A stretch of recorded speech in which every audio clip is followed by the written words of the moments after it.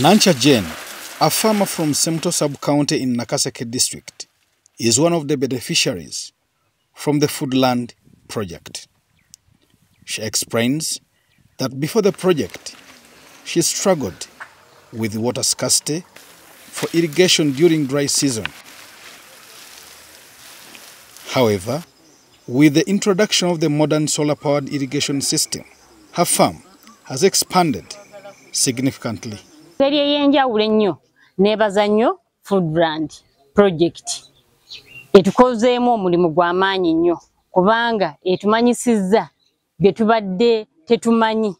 Tuyize enkozesa y'ebijimusa ebyaffe eby'ekinnansi nga tukusobola okukwata obusa tubutabula mu binnya ne tusobola okulima obulungi.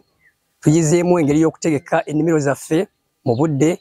Regarding the agro-diversity, we have ensured that we promote the ecological intensive practices, where we encourage farmers to use the available resources to improve on their yield.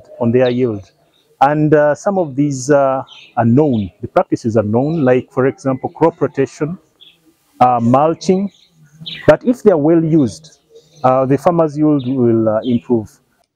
Under the Foodland project, smallholder farmers, food operators have received assistance to promote nutrition-responsive and sustainable agro-biodiversity. Project Foodland. Additionally, consumers have been involved in awareness raising and communication campaigns aimed at improving dietary diversity. By bridging the gap between food production and consumption, the project has enhanced the productivity and resilience of food supply chains, creating new market opportunities both locally and globally. Joseph Bule, UBC.